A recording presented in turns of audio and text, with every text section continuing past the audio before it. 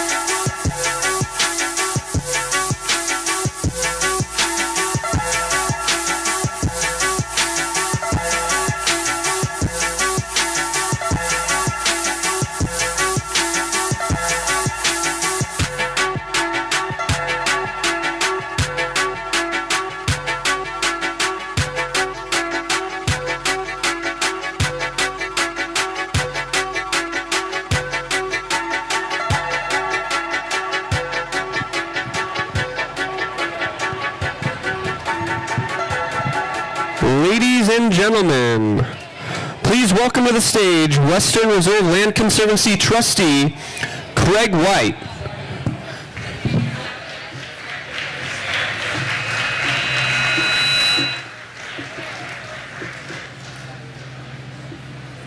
Good morning.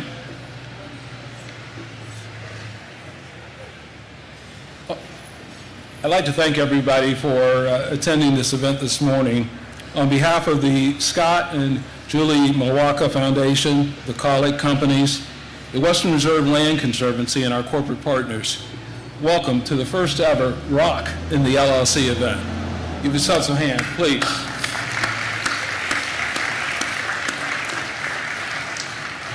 My name is Craig White, and I have the privilege of being the incoming chair of the Western Reserve Land Conservancy. Later in our program, you'll hear from our current chair, Mitchell Snyder, and our president, Rich Cochran. But for now, I want to thank you for joining us to celebrate our collective efforts to reforest our city.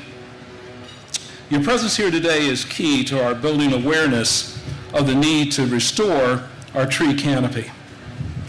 You will hear today about how trees are an important part of our ecosystem and the relationship between the health of our tree canopy and the health of our community. I'm born and raised in Cleveland, and I've traveled about the country in my younger years and continue to do so today, In those previous years, I quickly became aware that Cleveland was known across the country as the Forest City, full of lush, tree-lined communities, and a very vibrant community at that.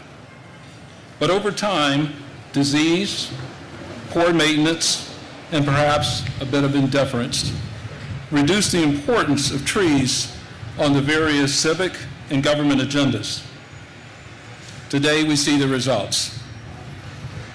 Places that are devoid of trees often are also places where poverty, crime, and poor living conditions are rising.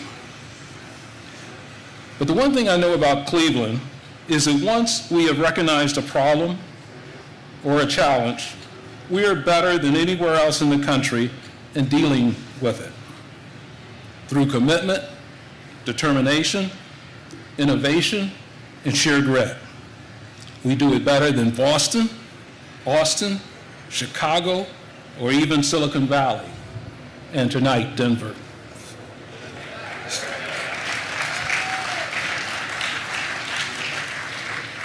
This morning, you'll hear from a number of leaders who will make the case of the importance of restoring our tree canopy.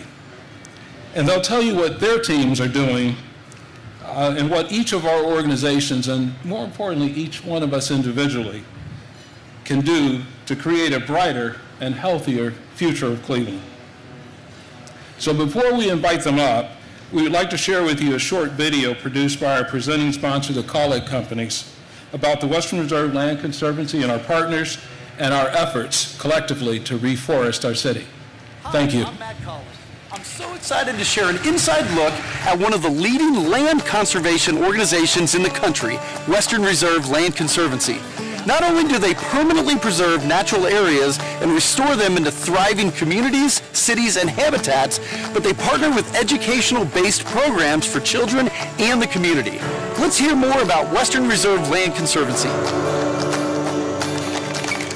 Western Reserve Land Conservancy is a regional nonprofit conservation organization. By regional, we mean we work from the Pennsylvania line over to the Sandusky Bay, as far south as places like Canton and Worcester. Western Reserve Land Conservancy has conserved over 66,000 acres of land and more than 805 properties. It has been an organization that has merged with about a dozen other land trusts to really come together and create this conservation story and the impacts that we have had. One differentiator, what makes Western Reserve Land Conservancy unique among other land trusts in the nation, is the work that we do in cities. Most land trusts protect natural areas and create green spaces for parks and other conserved areas. Some focus on agricultural lands as well. Many do not focus on all three, and that's what makes us unique and special. You know, as we studied the city of Cleveland, we started doing our urban conservation work. One of the first things we realized, it's really denuded. It went from a 50% tree canopy in some neighborhoods down to maybe 10% now. It's really an unbelievable loss of tree canopy. We were known as the Forest City for decades. We had one of the best urban forests, but since the 1950s, we've let that decline. Reforest Our City is a program we launched in 2015 to jumpstart the reforestation of the city of Cleveland. We host a number of community activities where we teach people how to plant trees, how to care for trees. We call them tree stewards. We conduct tree giveaways in areas where there are low canopies. We register people who want to plant trees and we'll take care of them and then report back to us on the health of those trees. So we're reforesting the Forest City. We're buying old landfills and converting them into landmark parks and preserves. Land conservation and restoration is important for one simple reason, which is all living things are ultimately a reflection of their aggregate environmental conditions. So this makes our mission vitally important to all the living things in the region, in particular to human beings, where we have millions of human beings living in this region. The more we can raise the bar on environmental condition health, the healthier those people are, the healthier those communities are, and you create what's known as a positive feedback loop, and you really have a self-sustaining system then. So Elizabeth, thanks for having us out here. This is a great event. So tell us what we're doing out here. We're out today planting trees in the Mount Pleasant neighborhood, and the reason we're doing this is because planting trees improves the tree canopy and helps folks live in a more healthy, vibrant community. So Elizabeth, why are partnerships so important to Western Reserve Land Conservancy? We could not do this work alone. On a site like this, we work with neighborhood organizations. We've talked to residents about what they want to see here in their neighborhood. We work with the City of Cleveland. There are multiple partners that are involved in a tree planting on one site in a vacant lot. The relationship with Western Reserve Land Conservancy is important, number one, because we've been a part of the community for 140 years. And since 1880, Davy's been in and around the Cleveland area. So we live here, we work here. We want to be a part of people that make a difference in Northeast Ohio. We are a company that focuses on giving back, and what better way to give back than in tree maintenance and planting. So it's a great fit for us and a great way to give back to the community.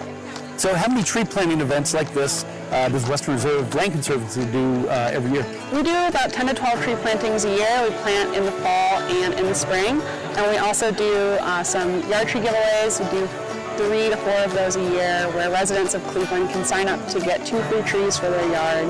If people are interested in our mission and helping us or getting involved, they can do a few things. One is they can go to our webpage and learn about volunteer opportunities, all of our programs, how to get involved, etc. Donations appreciated too. You can do that online or by calling. So there are probably 100 different avenues for people to get involved and support our work. We really have a broad range of things where people can dig in, either learn more or get more involved personally.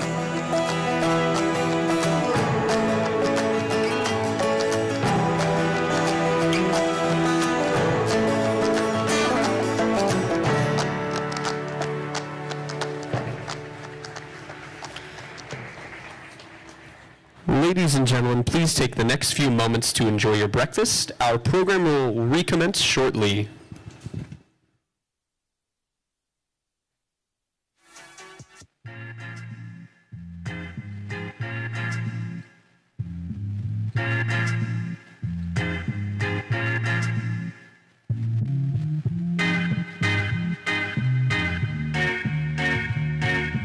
There goes the daylight and then comes the night.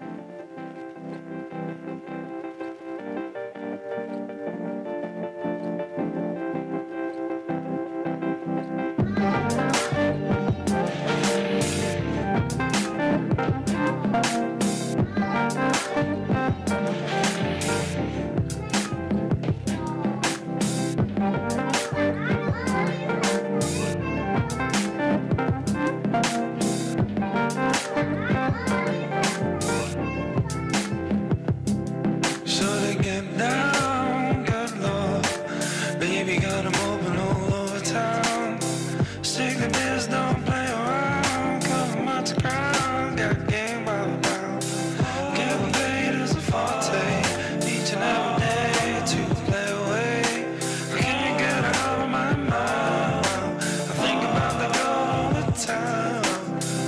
East side to the west side, pushing foul rides, it's no surprise. She got ticks in the stash, stacking up cash, fast when it comes to the gas. By no means average, as long as she's got to have it. Baby, you're a perfect 10. I like the way you work it, no diggity, I gotta bag it up. I like the way you work it, no diggity, I gotta bag it up. I like the way you work it, no diggity, I gotta bag it up. I like the way you work it, no diggity, I gotta bag it up. She's got class and style, seen all the spine of mine. Baby, never act wild, very low-key on the profile. Getting feelings is unknown, let me tell you how it goes. Curves the word, spins the verb, love is it curves so frequent. Hey yo, hey yo, hey yo, hey yo. Man, that girl look good. Hey yo, hey yo, hey yo, hey yo. Play on, play on. Hey yo, hey yo, hey yo, hey yo. She's got class and style. Hey yo, hey yo, hey yo, hey yo. No diggity, no doubt, y'all.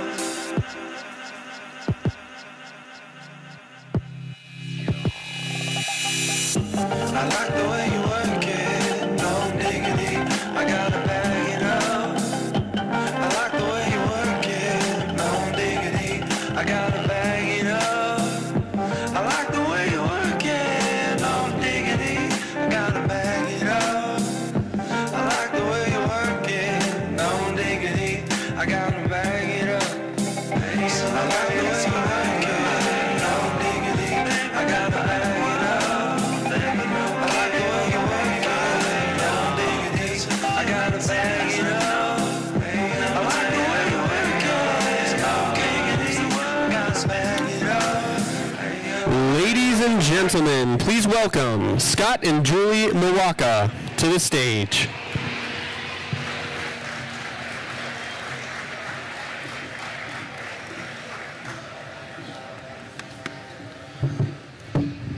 Welcome, everybody. Can you hear me? Sounds like it. For those of you who don't know me, I'm Scott Mawaka, and this is my wife, Julie Mawaka.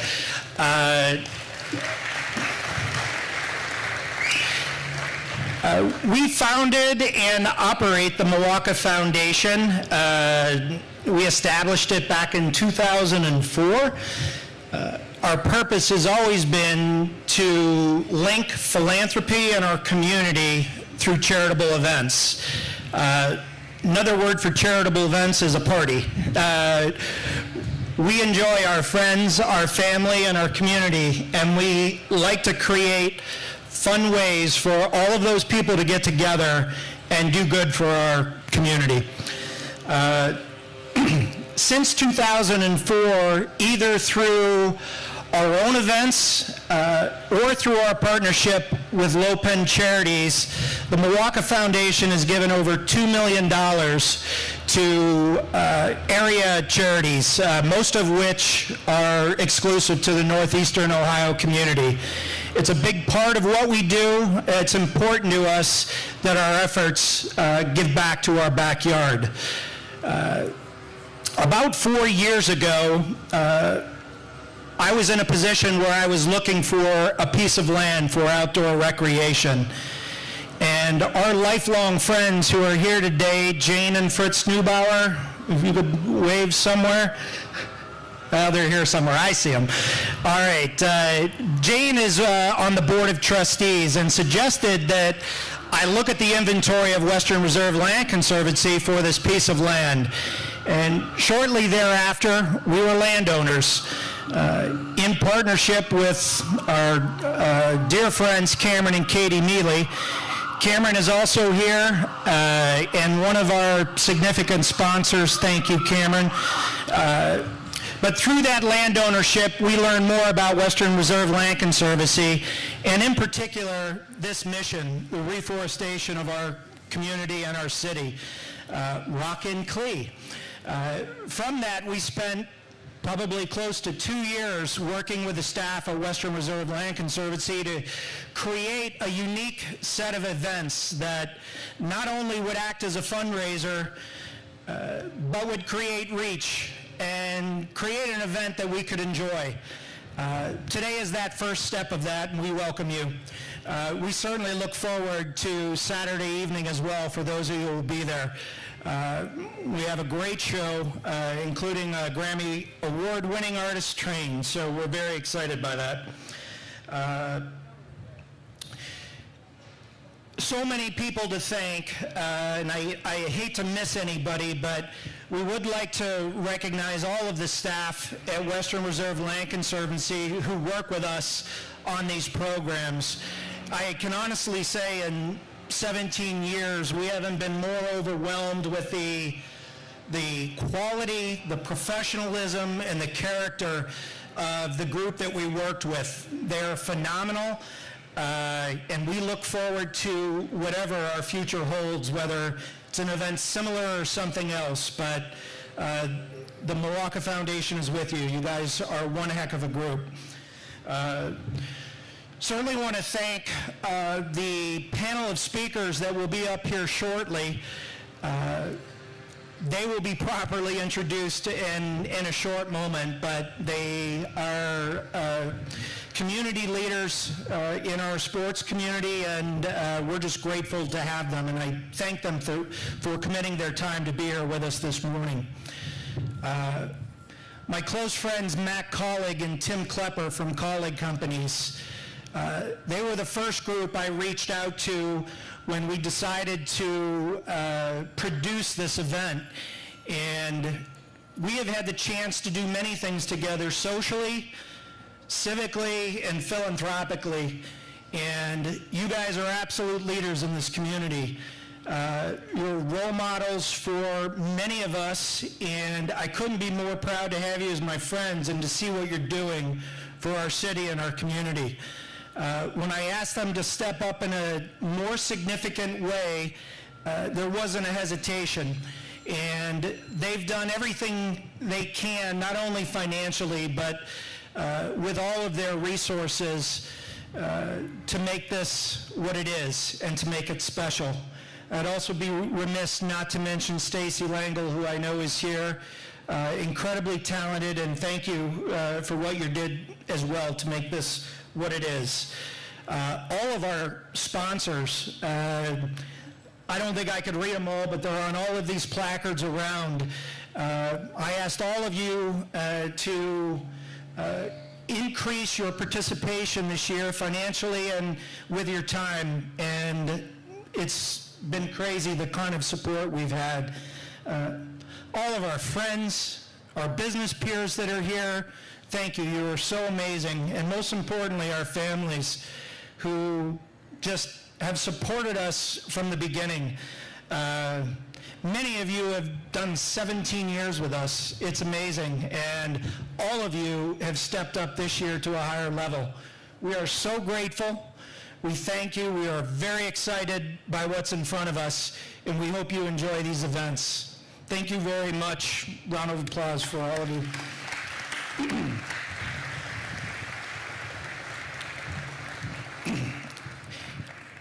I think you had a speech, Julie, or?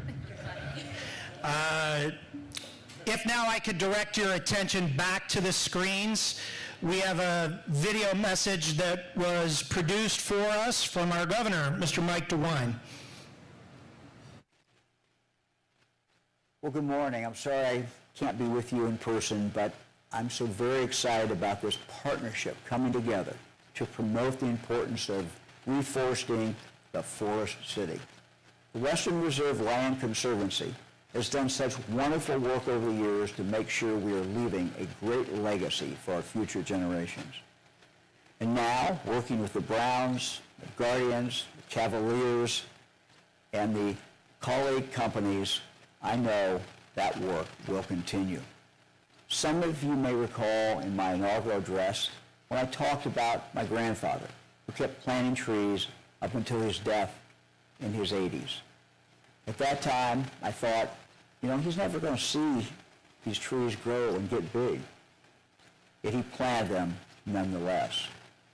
Now his great-grandson, our son John, taps those very maple trees as he does each year to produce maple syrup.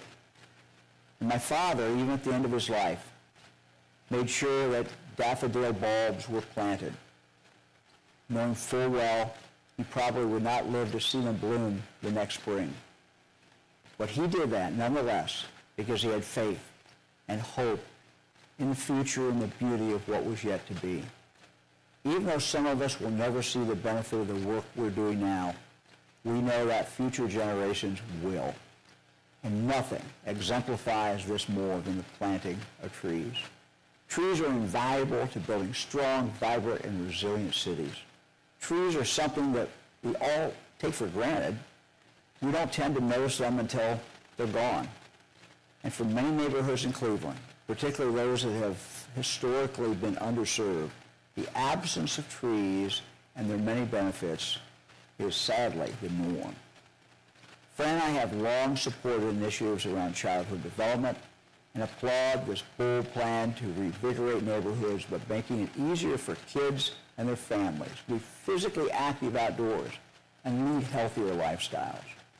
Research shows that nearly 1 in 5 children living in the city of Cleveland has asthma. 1 in 5. Additionally, far too many of Cleveland's children suffer from obesity.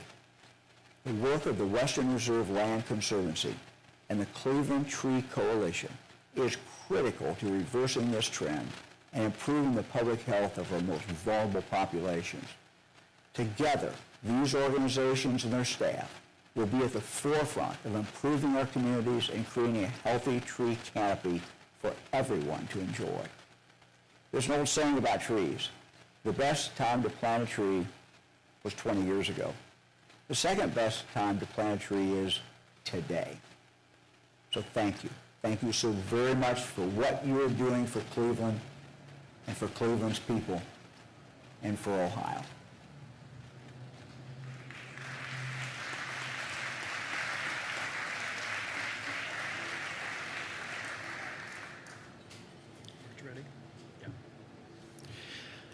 Now I have the distinct pleasure to introduce the leader and the force and the passion behind Western Reserve Land Conservancy, the president and COO, Mr. Rich Cochran.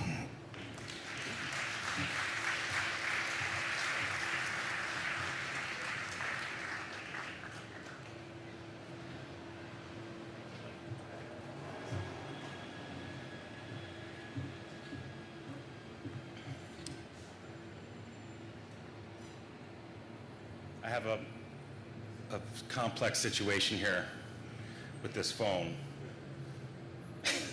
There we go. Well, thank you, Scott and Julie and everybody, frankly, for being here. But as Scott mentioned, this has been a multi-year process to get to this point, and without their leadership, we would not be here. If you'll please join me in giving them a hand again.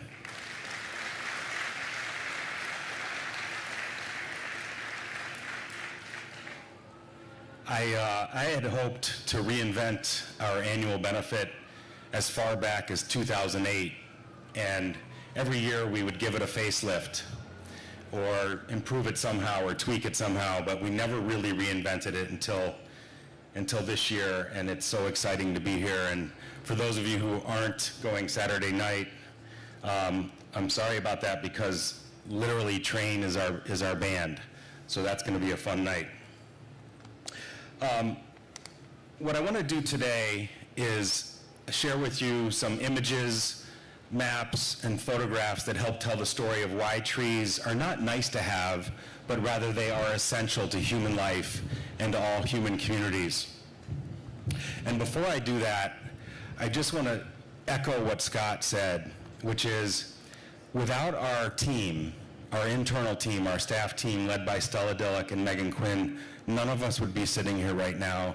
They have done a Herculean job of pulling together so much, and I'd like to give them a hand.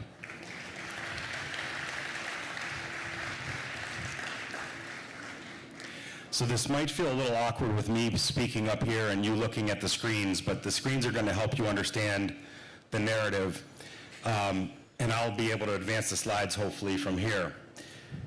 The map you're looking at shows Northeast Ohio, and that is our service area. It happens to correspond with the primary footprint of the Cleveland Browns, the Cleveland Indians / Guardians, and the Cleveland Cavaliers, which is wonderful. We actually, when we did a big merger back in 2006 to form Western Reserve Land Conservancy, we said our footprint is going to be the footprint of our sports franchises, and it turned out to be so.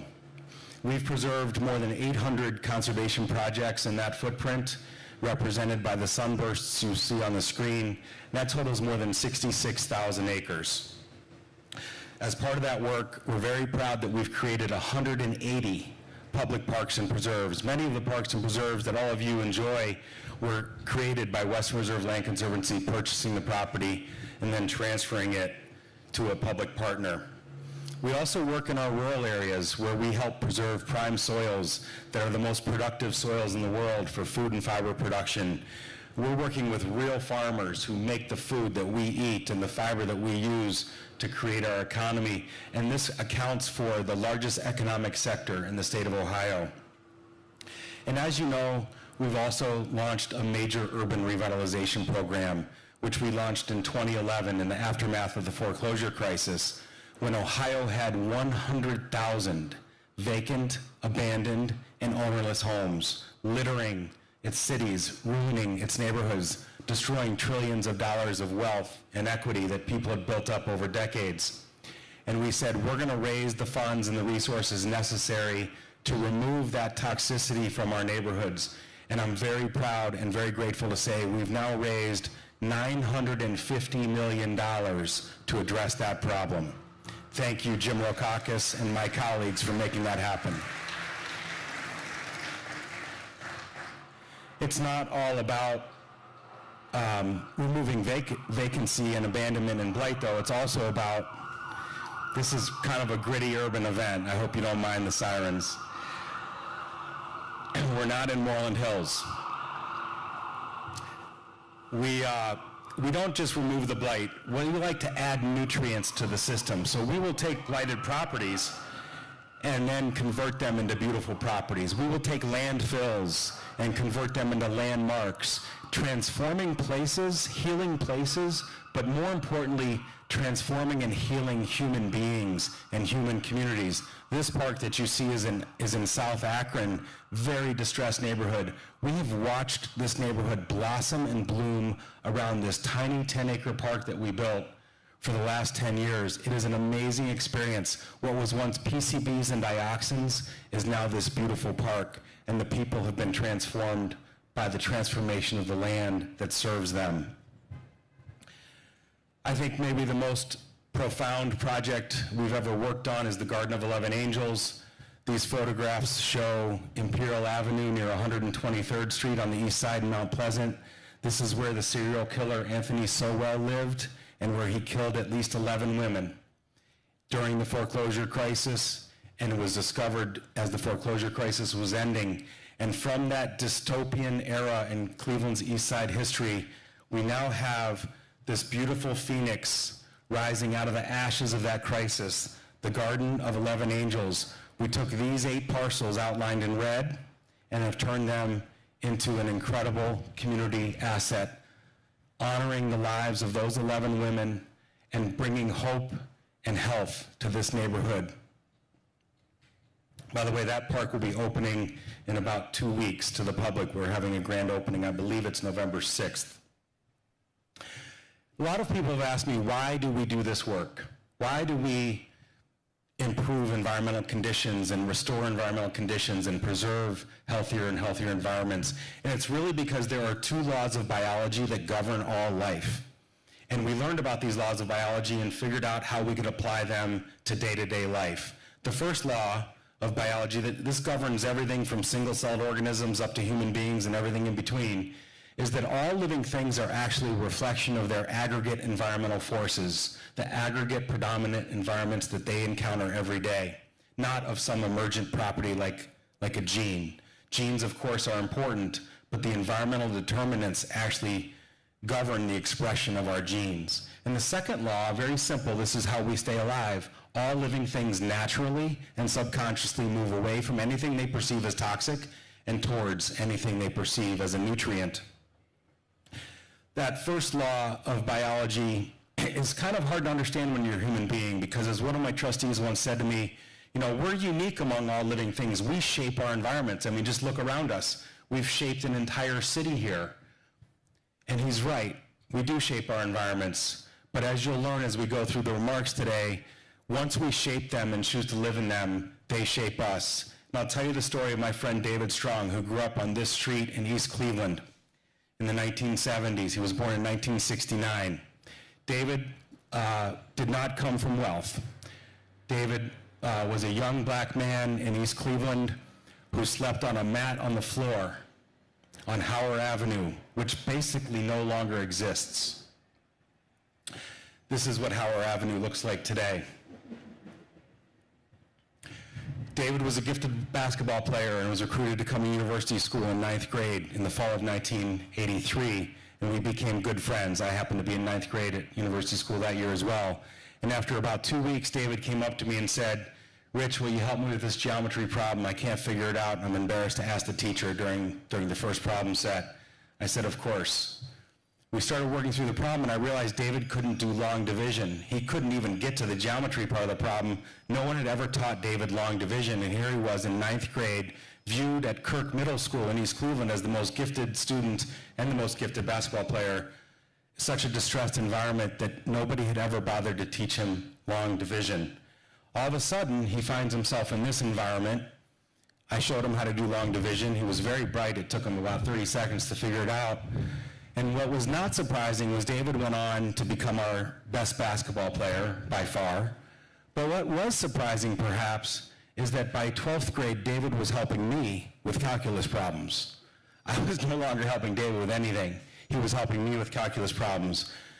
David then went to Johns Hopkins, where he was also a basketball star and an academic star. He's now an ER doctor in Boca Raton, Florida. And I said to my trustee who had pushed back on me about this law of biology and said, we're exempt from this law, I said, what was different about David between 1983, when he didn't know long division and would have been called stupid by the public, in 1987 when he was helping me with calculus problems, in 1988 when he was getting straight A's at Johns Hopkins, in 1992 when he was almost first in his class in med school? What was the difference? Was it his genes? No, his genes didn't change. The only thing that changed was his daily environmental conditions. That is the only thing that changed, and he changed before our very eyes.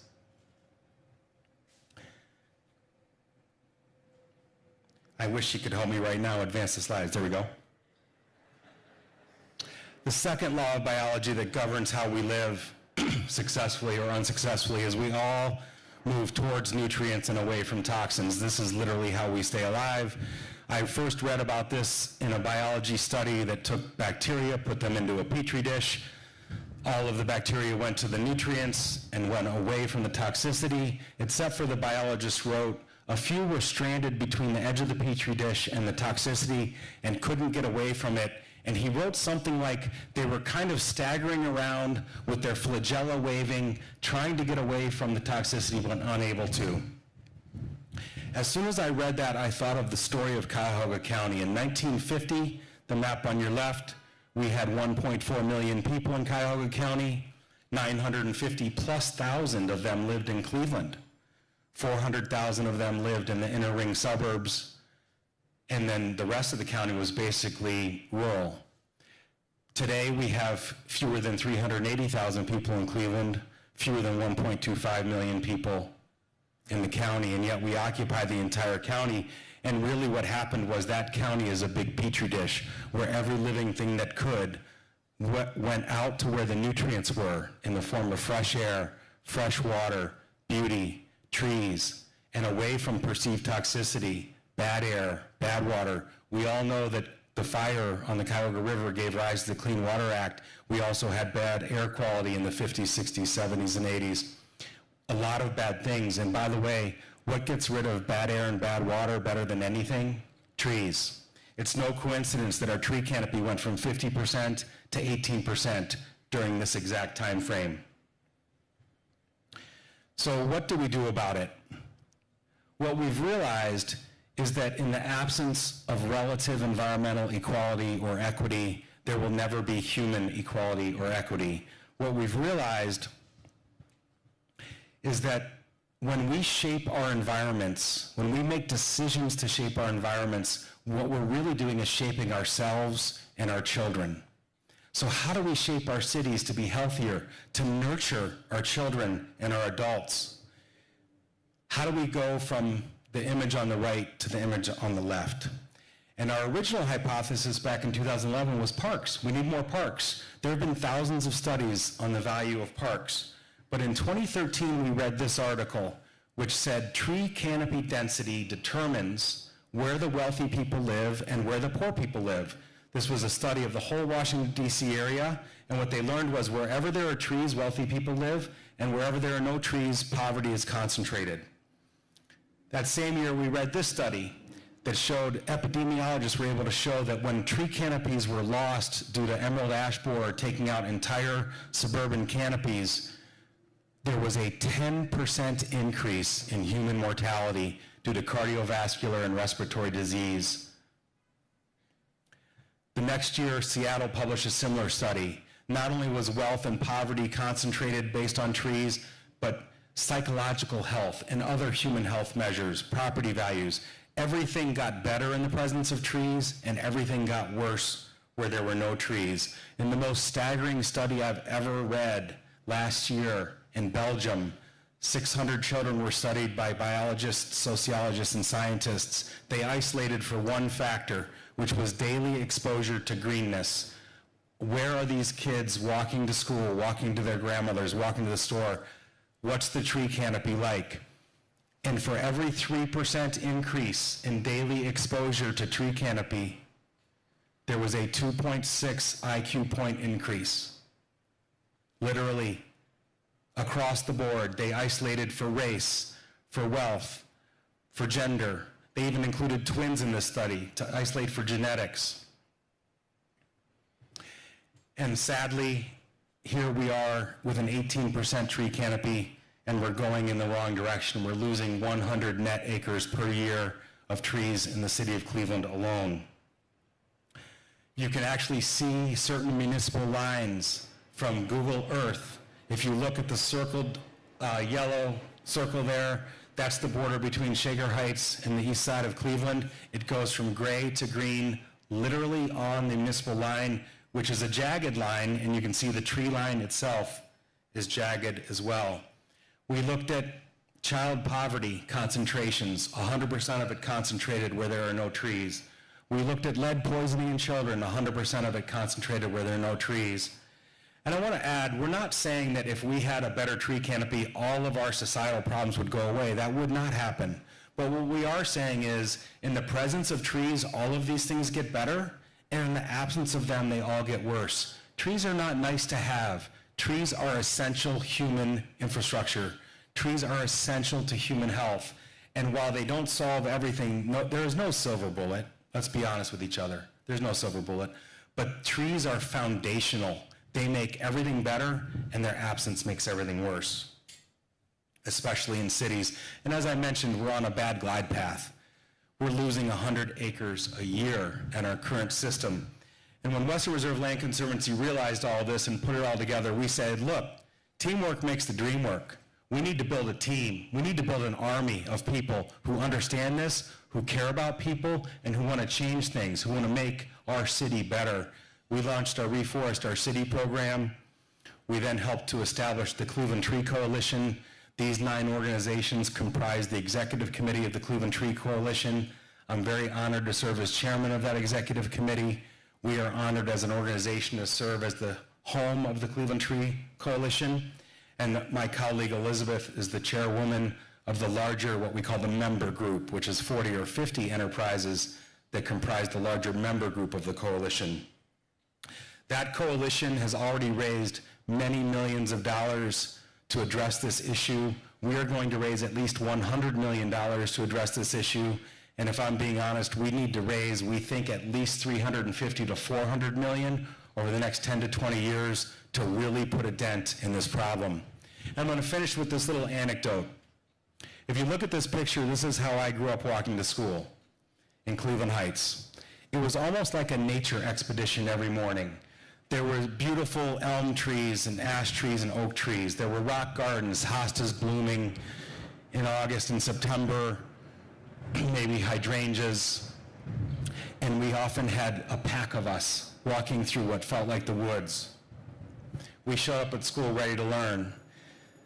I drove down from Shaker Heights to here today, and this is how the kids walk to school on the east side of Cleveland. Forget about trees. There's not even a tree lawn. It's an unforgiving environment. And my wife, who's a pediatrician, has explained to me what happens when you walk to school in an environment like this, or like this. Even the side streets don't have trees. This is in Mount Pleasant. You have a stress response. You have a fight or flight response. And what happens, that's a subconscious thing that we developed when we had to get away from tigers and bears when we evolved.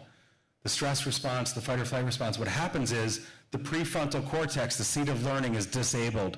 All of the blood is preferentially sent from your seat of learning to your seat of aggression, the rear brain, your seat of reactivity, so that you can either run or fight effectively. You don't have time to think when you're running or fighting. The other thing that happens is your immune system is shut off because it's too energy intensive. Your digestive system, all of the visceral organs are shut off. All of that blood is sent to the thighs, the buttocks, the biceps, so that you can either run or fight. Kids are literally being disabled by an ancient evolutionary response to stress on their way to school, on their way to their grandmothers, on their way home from school. As opposed to a mile away on Cottage Grove, not a wealthy street, in Cleveland Heights. As opposed to a mile away in Shaker Heights on Broxton Road, where they're walking like I did in Cleveland Heights as a kid, through a little nature expedition, showing up at school ready to learn, nurtured by their environmental conditions. It's no wonder that there is a quarter of a century difference in life expectancy between those two neighborhoods. And I'll just finish by reminding you, we all think that we are independent forces in many ways. I felt that way for many years myself, controlling our health outcomes as individuals. But the reality is, we're all a reflection of our predominant environmental conditions. In the absence of environmental equality, there will never be human equality. And what I'll just end with is saying, all of us know that the secret of our futures are hidden in our daily routines. And if your daily routine, you can see the one picture before on the left versus the right. If your daily routine is walking down Chester and being scared by big trucks every morning, or your daily routine is walking on a tree-lined street just a mile away, you're going to have very different outcomes. And I just want to take my hat off to all of you, number one, for being willing to listen to this and learn and consider what I'm sharing with you, but number two, for helping us to make our city a more just, a more healthy, a more fair place. All we ever want as human beings is a fair playing field. We don't want to see unfair playing fields. And this is where we can come together as a community and make a huge difference for the children and the adults who live in the city of Cleveland today. Thank you.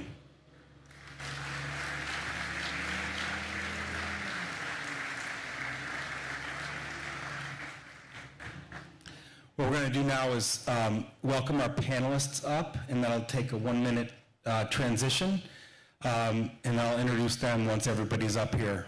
Thank you.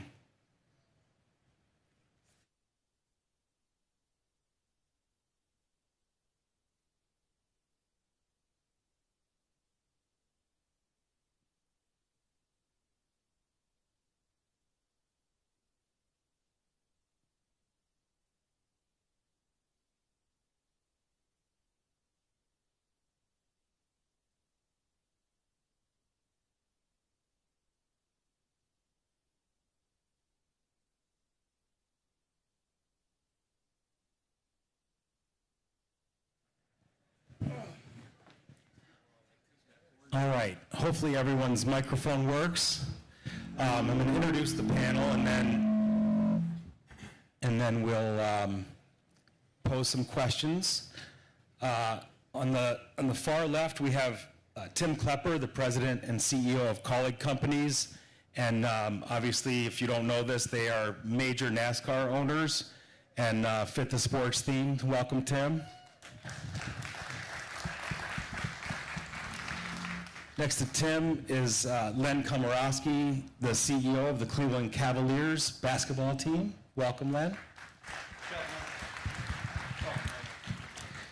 Matt Kaulig, the executive chairman and owner of Kaulig Companies and Kaulig Racing. Paul Dolan, the CEO and owner of the Cleveland Indians, and I guess soon to be Guardians. And Dee Haslam, the managing and principal partner and owner of the Cleveland Browns football team. Dee, I want all of us to take a moment and send lots of healing vibes to the Browns. I've never heard of 20 injured reserve things in my life. Sorry, Dee. We can do it. Well, let's start with Dee. Dee, we're so grateful for your support of our reforestation efforts, and I'm just curious, where does your passion for the environment stem from? Can you hear me? Yes? I can. Okay, yes. I'm from Tennessee, and I was raised in Knoxville, Tennessee, literally on the foothills of the Great Smoky Mountain National Park. So I learned pretty early how important nature and parks were because we spent so much time there. And as I grew older, I got involved in kind of the conservation efforts. So right now, we literally live on the edge of the park in Wallen, Tennessee. When we're not here in Cleveland, we're right there. So I so appreciated being outside, being part of nature, and how important it was. So when we moved up here, and I learned about the Land Conservancy, understood about the metro parks and how incredible they were, and then just the efforts for clean water and how important the environment was up here.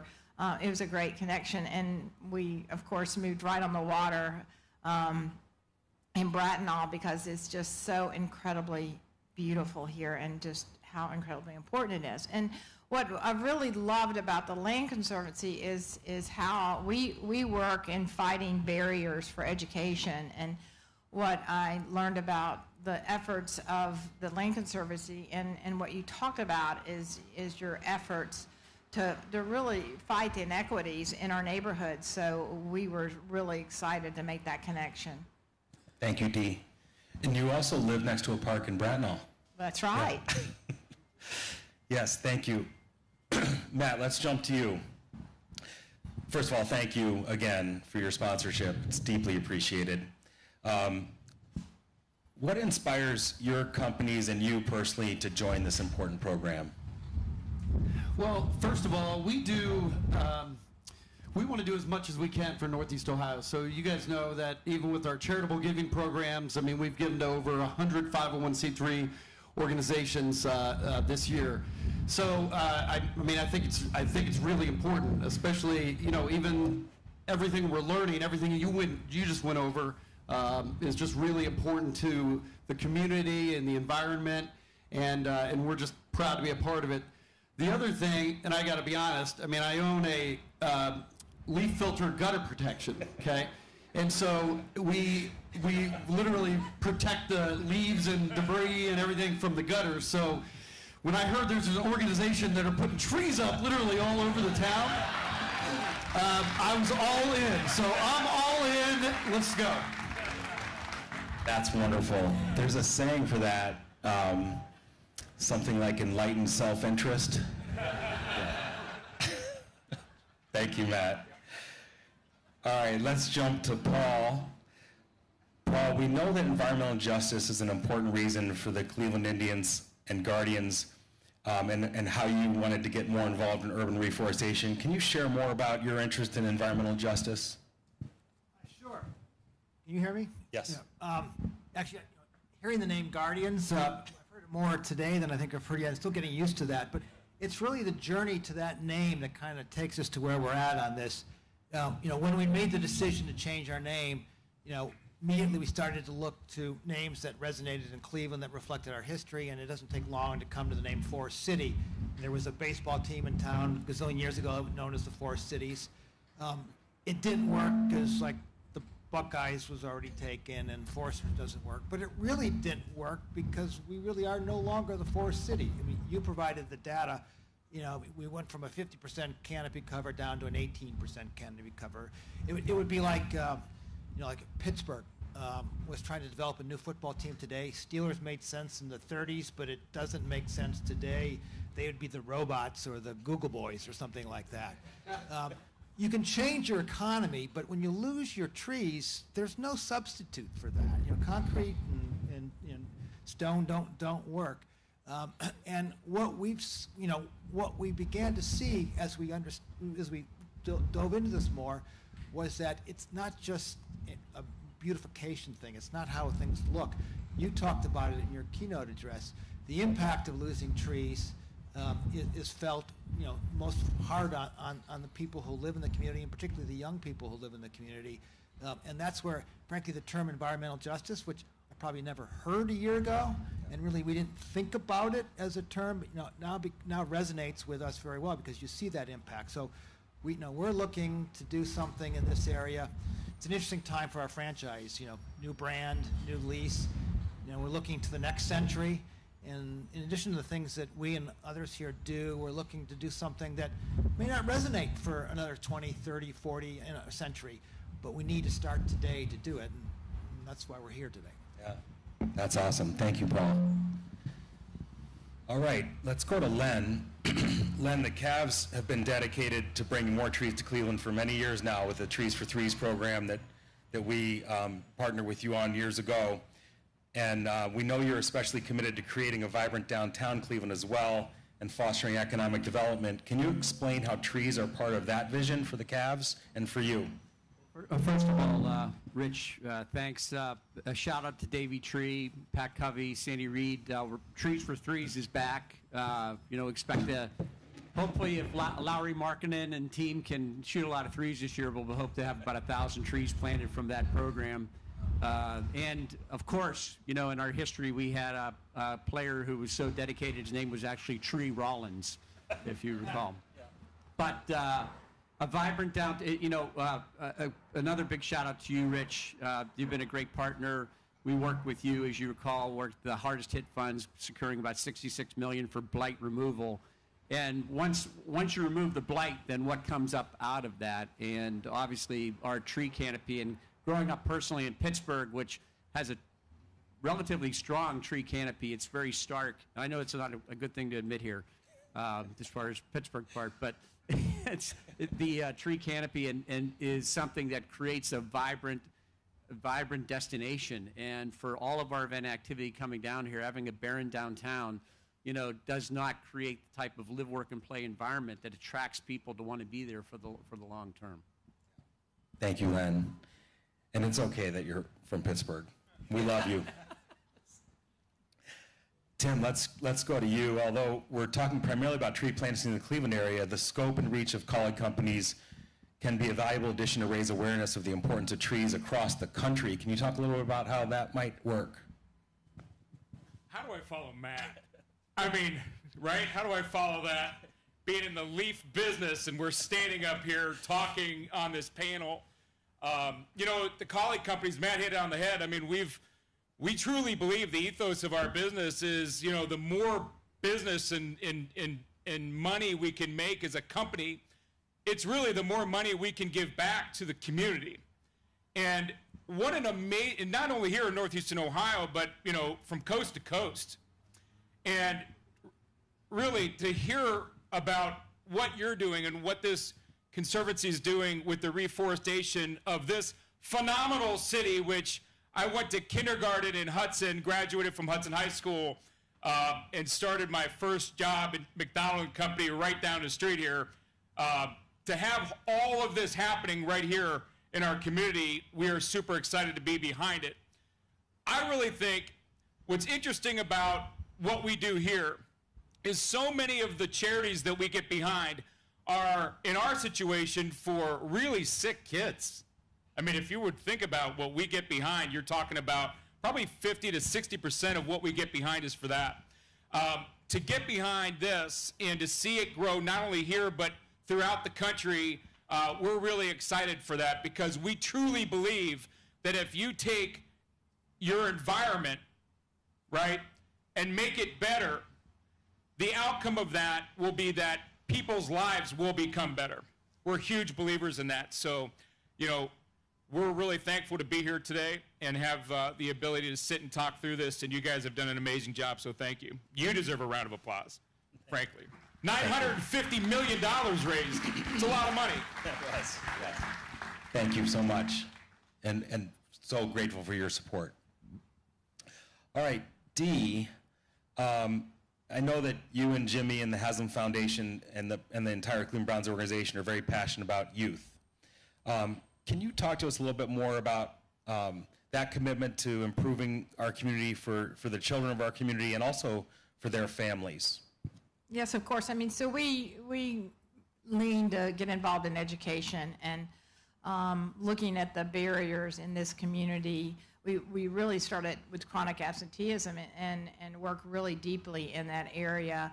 There's 380,000 kids in Ohio that are chronically absent right now, so it grew recently. But one of the things that I learned through the Land Conservancy is that connection you talked about between academics and the environment and nature. So this was actually a perfect partnership for us, because putting in trees in the schoolyards and really focusing on that will improve attendance. And so we're just incredibly excited about the opportunity to really make a difference in education, but at the same time improve the environment. So the studies are there. You talked about what it's like to walk to school and be on concrete instead of trees, and the stress it causes. And it's also been shown, European study showed that kids, the study was done for kids 10 to 15, that their IQ, if there's 3%, just 3% more green coverage, that their IQ went up 2.6 points. That's a tremendous leap. So it becomes really important to us as far as being part of education. And one of the things we think about all the time is sports unifies a community, and so does green space. And so especially in these areas, these neighborhoods with these schools and these kids, it really does unite a community and so impactful for children. Thank you, Dee. I couldn't agree more, and actually that's a great segue to ask Paul. I know you and the team have been working on ideas of how you can use your platform to help these kinds of issues. Will you share a little bit about your thinking there and what you're thinking of? Yeah, like Dee and the Browns and the Cavaliers, we're focused, on really the youth of our city, and we try to, education, preparedness for life generally, and if they can play a little baseball along the way, that would be good. But if they, think of the Lead Safe Coalition that's been around for a while. If a kid goes to school already poisoned because they've been exposed to lead, they've got no chance to succeed. The reality is, growing up in a city like Cleveland where the tree canopy has gone down to where it is, you again highlighted all the issues that flow from that. If the air they breathe is poisoning them, if the environment they're in because of lack of trees or lack of trees contributed poisons them in some way, they're not going to succeed in life. So yes, we're focusing on young people, but you got to start with the environment that they're growing up in if we're going to be successful helping them in the other areas. Yeah. Amen. Thank you, Paul. Matt, I think in some ways you have a unique perspective among the panelists, because very recently you and your entire team participated in a tree planting in the Mount Pleasant neighborhood, which for me is a very inspiring experience whenever I do it. I'm curious if you could share your observations and what you felt doing that. Yeah, well, that's probably a good way to put it. It's inspiring. Just like most of our organizations that we give to through Kaulig Giving, we want to be like more involved, like more hands-on, not just give money. So it was important for us to get out and experience an actual tree planting. And you know, you guys saw some of the pictures. We went to one of those neighborhoods that doesn't have any trees whatsoever, and you almost to be able to give that gift back to the community. I mean, it was in like a park, probably the, you know, almost the size of this. And, you know, how many trees do we plant? 15, 30 trees. And, you know, I have a NASCAR team. It almost felt like a pit stop that we were putting, you know, these trees, you know, you're putting sticks in the ground and planting the trees. There's so much more to tree planting than I ever would have imagined, as far as how deep they have to be, how much mulch you have to put around. You have to keep it away from the tree, you know, so that it doesn't, you know, do something to the bark. And so I learned so much. I've learned so much about trees. Yeah, that's good. So, but it was a really good experience, and I would encourage people to get out and do the tree plantings, because it's very inspirational. In fact, I would like to take my daughter. I have a 14-year-old daughter. She's in 8th grade. I would like to take her to a tree planting just to experience that. You know that a tree's going to be there for maybe not only, you know, decades, but I mean, maybe hundreds of years. So it feels good. I can't wait even for the next few years to go back to that neighborhood and see what we created. That's wonderful. I can tell you, as a father of 3 daughters, I've done that with all 3 of my daughters many times, and it's an amazing experience. And speaking of daughters, Len, your daughter actually interned for us and worked on our tree program. Can you talk about how that might have influenced either her or you or both? Well, I can tell you it influenced her in terms of even career choice. So she had initially thought out she was going to be in the event business, wanted to work in that realm, went to NC State, got her degree in sustainable materials, and is working for a sustainable packaging company right now, which we know plastic, proliferation of plastic, whatever in our environment just wreaks havoc. And she's actually up in New Hampshire right now working in that realm, but she down in the Carolinas working in that front. So truly was an inspiration for her as far as that goes. And then really for us, and our, you know, starting with our chairman, Dan Gilbert, it's really about our neighborhoods and the environment that we create there. And with Dan and our team, we just had an announcement yesterday with Rocket Community Fund about helping to bridge the digital divide in Cleveland, investment on that realm. But then another added layer will be about home ownership and promoting home ownership. And a key part of that is having a setting where you have a tree canopy, because we know that home ownership values grow by 7% in a well-treed lot in a forested neighborhood. And so it promotes that activity. It promotes pedestrian activity. People feel safe. They can walk. We saw the stark pictures you showed. You're more inclined to be walking and be safe as that part. Parks also attract investment, private investment, to create more wealth and value for the neighborhood. So in general, it's a very much a live, work, and play environment that it promotes overall. But thank you for the opportunity for our daughter, and now she's on a lifelong path to really promote the cause. That's great. Well, we need millions more of her.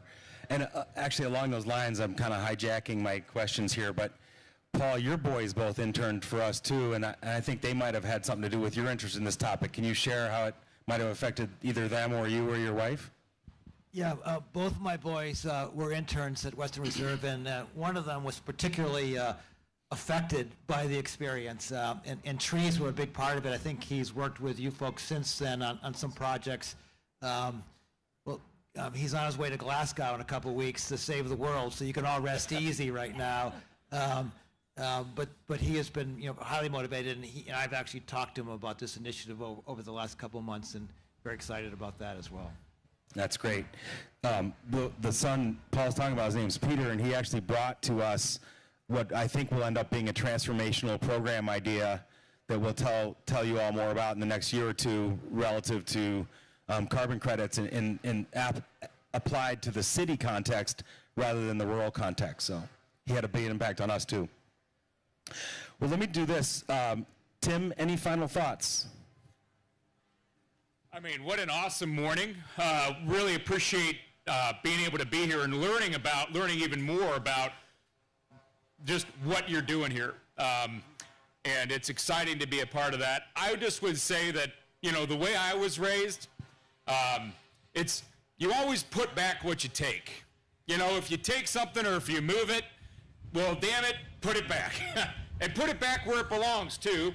You know, just don't throw it there, just put it back where it belongs. That's one thing that I think really resonates with this.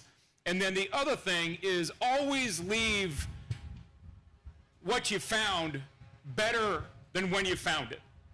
And to see your work here and the fact that you're actually doing that after years of this place just being, with the trees coming down and literally the build out with the different houses and the towns that we're in, and putting trees back in and leaving it better than we found it, that's awesome stuff, and super proud to be around it. Thank you so much, Tim. And Dee, I would like to give you the final word. Any reflections, advice, and again, sending lots of healing vibes. That's a heavy lift. I think one thing, we're going to be planting trees on November 2nd at Boys and Girls Club at Slavic Village if anybody wants to join us. But I think just getting involved and just really how important just planting trees becomes. I think if we can get that word out to everybody, I think it's truly going to make a difference. And then I have to say to this community, thanks for all your support, and hopefully everybody will be there tonight, and go Browns. Go Browns. Let's give the panel a really loud hand. Thank you so much. We are deeply grateful.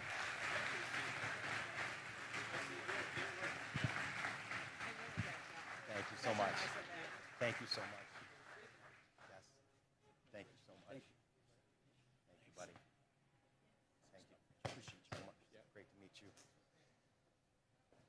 All right. We have a gift for you, each of you. I'll bring them down to the table later.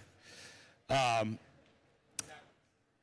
then let me introduce our final speaker, who's going to bring it home for us. Mitchell Schneider is our board chairman and is also deeply committed to urban revitalization in his professional life and personal life.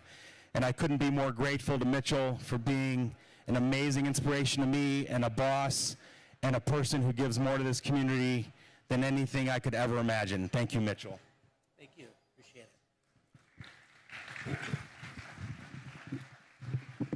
Good morning, everyone. I'll be very brief. I just want to thank everybody for being here this morning. It's been my honor and privilege to be on the board of this organization for coming on 12 years and to have served as its board chairman for the last 3.5 years. And watching Rich Cochran and the entire Western Reserve Land Conservancy team grow and accomplish the amazing work that they do day in and day out has really been an honor and growth experience for me. So before I go on, I just want to thank Rich and the entire staff for executing this event this morning and for all the work that the Land Conservancy accomplishes. It's an amazing group of people. So thank you. I also want to thank again our panelists, Dee Haslam, Paul Dolan, Len Komoroski, Matt Kaulig, and Tim Clepper. Really appreciate all of you being out here, but more important than being out here, joining us in our mission to reforest the city of Cleveland and add to this canopy and try to reverse the damage that's been done. So very much appreciate all of your participation and your organizations as well. As we wind down this morning, I also just want to thank the Kaulig Companies and the Scott and Julie Mawaka and their foundation for their support, and would invite each of you to join in and help with this cause. There's pledge cards on your table. If you haven't had the opportunity yet to become a sponsor or to make a commitment to the work that we're doing, and if this morning's events have inspired you to do so, we hope you might leave a little bit of your indication to do that on the tables this morning, and I thank anyone who does so in advance for so doing. With that, I just want to say what we were planning on doing before we thought it would be raining right now was having a tree planting of a beautiful Higgin cherry tree that's planted in the back, and our staff can probably point you to on your way out. We took the liberty of planting that tree before the event this morning, so we didn't have people standing in the rain, but it will be here on Public Square for hopefully decades and decades to come. All of us that participated in this event this morning can have the opportunity to think back over the coming years and reflect upon our participation in really this very public launch of reforesting our city efforts of the Land Conservancy. So thank you all again.